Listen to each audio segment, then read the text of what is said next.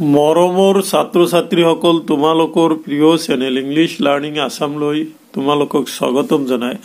আজি মই তোমালোকৰ বাবে Goalpara district higher secondary examination বোৰ্ডে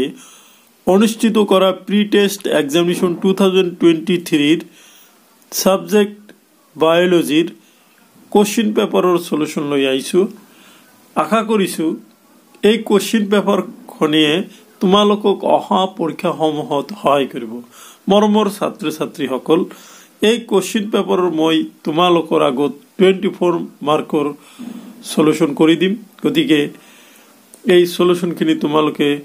পাবলৈ ভিডিওটো প্ৰথমৰ পৰা শেষলৈ চাব লাগিব ইতিমধ্যে মই তোমালোকক জনাই থৈ দিও যে গোৱালপাৰা জিলাত অনুষ্ঠিত কৰা এইচএস সেকেন্ডাৰৰ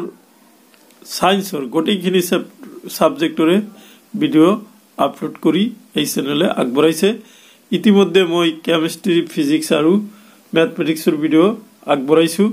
আজি হল বায়োলজি এই বায়োলজি দুটা পাৰ্টৰে অলপ তোমালোকৰ আগত কোশ্চেন পেপাৰখিনি সলিউশন কৰি দিম বলাচন মৰমৰ ছাত্ৰ ছাত্ৰীসকল প্ৰথম প্ৰশ্নলৈ যাও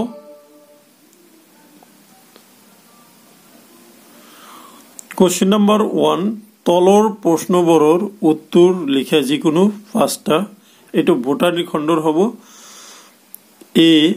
ভেকুৰৰ পৰা উৎপাদন হোৱা চিজৰ নাম লিখা name da ভ্যাৰাইটি of cheese product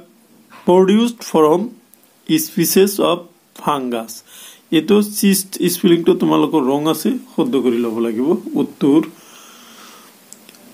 rock fort চিজ বা ব্লু চিজ আৰু এটা তোমালোকে ফ্ৰাই দিব পাৰা মই পিছৰ কোশ্চেনটোৰ লগত আনসাৰটো দেখাই দিম বি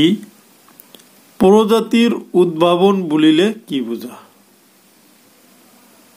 দেখা তোমালোকে 1 নম্বৰ 2 নম্বৰৰ উত্তৰটো প্ৰজাতিৰ উদ্ভাৱন হল এটা ক্ৰম বিবৰ্তনীয় প্ৰক্ৰিয়া যাৰ দ্বাৰা নতুন প্ৰজাতিৰ উৎপত্তি হয় সি নম্বৰ নিষেচনোত্তৰ কালৰ পৰিঘটনা মানে কি ইন ইংলিছত what do you mean by post fertilization events উত্তৰ দৈধ জাইগোট গঠনৰ পিছত ভ্ৰূণটো বিকশিত হোৱা আৰু ই ভ্ৰূণটোৰ পুষ্টি যোগায় আৰু ভৱিষ্যতে এজোপা নতুন উদ্ভিদৰ সৃষ্টি হয় আৰু ভ্ৰূণ কোষ সৃষ্টি হয় যে বিকশিত ভ্ৰূণটোৰ পুষ্টি যোগায় আৰু ডিম্বকৰ পৰা বীজৰ সৃষ্টি হয় আৰু ডিম্বাশয়ৰ পৰা ফলৰ সৃষ্টি হয় question number D Give an example of sickle cell anemia. কাশিকোষ রক্তহীনতার এটা উদাহরণ দে উত্তর হব বিন্দু উৎপরিবর্তন বা পয়েন্ট মিউটেশন ই প্যালিনিড্রোম মানে কি এটো কি প্যালিন্ড্রোম হোয়াট ইজ প্যালিন্ড্রোমস প্যালিন্ড্রোমস হল শব্দ সংখ্যা বা খণ্ডবাক্য বা ফ্রেজ নাইবা সংকেতৰ অন্য ক্ৰম যাক দুফালে পঢ়িব পাৰি যেনে ম্যাডাম মালায়ালাম আদি এতিয়া এক নম্বৰত আহা হোয়াট ইজ হাৰ্বিভোৰ বা শাকাহাৰী প্ৰাণী মানে কি জীৱৰ প্ৰাণীয়ে ঘাঁহ আৰু গছৰ ডালপাত খায় তাক শাকাহাৰী প্ৰাণী বলে যেনে গৰু ছাগলী আদি জি অসমত কিমানখন ৰাষ্ট্ৰীয় উদ্যান আছে হাউ many national পাৰ্কস R present in Assam উত্তৰ হ'ব 7খন তোমালোকৰ কিতাপত হয়তো 5খন আছে কিন্তু আৰু নতুন দুখন হৈছে এই কাৰণে তোমালোকে 7খন বুলি দিব লাগিব Question number 2, 3, 4, 5 next video দিবলৈ প্ৰয়াস কৰিম Question number 6 Give scientific name and uses of the following ইয়াতে কি দিছে তলত দিয়াবোৰৰ বৈজ্ঞানিক নাম আৰু ব্যবহার লিখে সিনকোনা এটা সিনকোনার বৈজ্ঞানিক নাম হবে কি সিনকোনা অফিসিনালিস সিনকোনা ম্যালেরিয়া ওষুধ তৈরি করতে ব্যবহার হয় তারপিছত টিক সেগুন টেকটোনা গ্রান্ডিস মই তোমালোকক দেখাই দিছো আৰু এটা কৈছে হিল টিক স্প্লিং টিকৰ স্প্লিং ৰং আছে গমাৰি তোমার চিনকোনা আছিল কি চিনকোনা অফিসিনালিস এটা কি ম্যালেরিয়া ওষুধ তৈরি করতে ব্যবহার করা টিক টেকটোনা গ্রান্ডিস এটা কাঠ তৈরি করতে ব্যবহার হয় হিল টিক মেলিনা আরবোরিয়া এটা আমার কাঠের কারণে তৈরি করা হয় বা ব্যবহার করা হয় কাঠ তৈরি করতেও তৈরি করা হয় বা কাঠের বিভিন্ন আসবাবপত্র তৈরি করতে ব্যবহার করা হয় কোশ্চেন 7, 8, 9, 10 কারণে নেক্সট ভিডিও লৈ অপেক্ষা কৰিব লাগিব এতিয়া মই তোমালোকৰ আগত জুলজি ভাগটো লৈ আহিম কোশ্চেন নাম্বাৰ 1 খালি ঠাই পূৰণ কৰা যিকোনো তিনিটা শুক্ৰাণুৰ ক্ৰোমোজোম ড্যাশৰ পৰা উৎপত্তি হয় উত্তৰ হ'ব গলগি বডিৰ পৰা বি সাগৰীয় পৰিৱেশ তন্ত্ৰৰ জীৱভৰৰ পিৰামিড ড্যাশ হয় এটো কি হয় ওলোটা হয় তাৰপিছত বিখম যুগ্মজাত জীৱ আৰু দি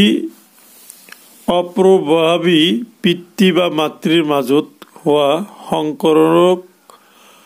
সংকৰণক ড্যাশ বলে উত্তৰ হ'ব কি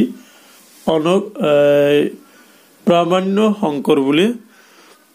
কৰ্কট ৰোগ সৃষ্টিকাৰী ভাইৰাছক ড্যাশ বলে এটা কি হয় অনক ভাইৰাছ বুলি কোৱা হয় এতিয়া মই তোমালোকক আনসাৰটো দেখাই দিছো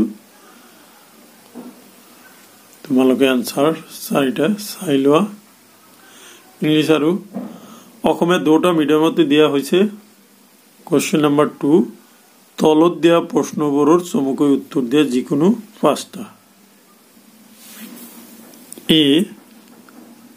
মাতৃ জৰায়ুত মানৱ ভ্ৰূণ কেনেদৰে আৰোপিত হয় উত্তৰ নিষেচনৰ পিছত 8 পৰা 16 কোষ স্তৰীয় জনন কোষটো মাতৃৰ জৰায়ুত থিতাপি লয় তাতে ভ্ৰূণটো সম্পূৰ্ণ বিকশিত হয় বি চৰম সম্প্ৰদায় কাক বলে কোনো পৰিস্থিতিতন্ত্ৰত উদ্ভিদ বা প্ৰাণীৰ অপৰিৱৰ্তনীয় অৱস্থাত যত পৰিৱৰ্তন নহয় তাকেই চৰম সম্প্ৰদায় বুলি কোৱা হয় ই হল অনুক্ৰমৰ চূড়ান্ত অৱস্থা সি টাইফয়েড ৰোগৰ লক্ষণসমূহ উল্লেখ কৰা টাইফয়েড ৰোগৰ লক্ষণসমূহ হল জ্বৰ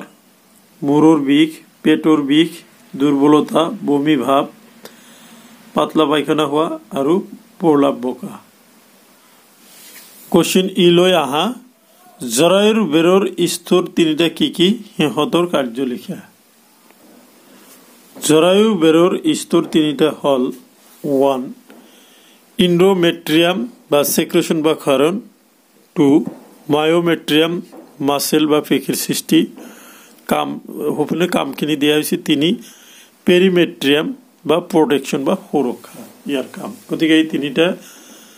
ভাগ আৰু কাম অভিনে দিয়া হৈছে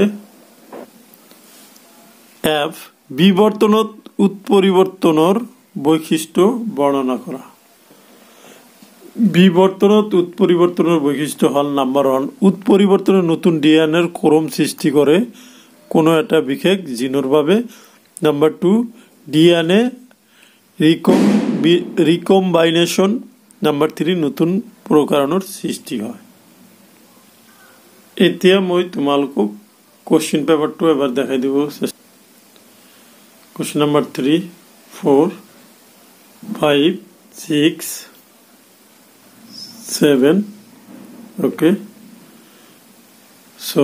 এইখিনিয়ে আছিলে আজিৰ এই ভিডিঅ'ৰ বিষয়বস্তু। আশা কৰিম এই ভিডিঅ'ৰ বিষয়বস্তুখিনিয়ে তোমালোকক অহা পৰীক্ষাসমূহত সহায় কৰিব। ধন্যবাদ।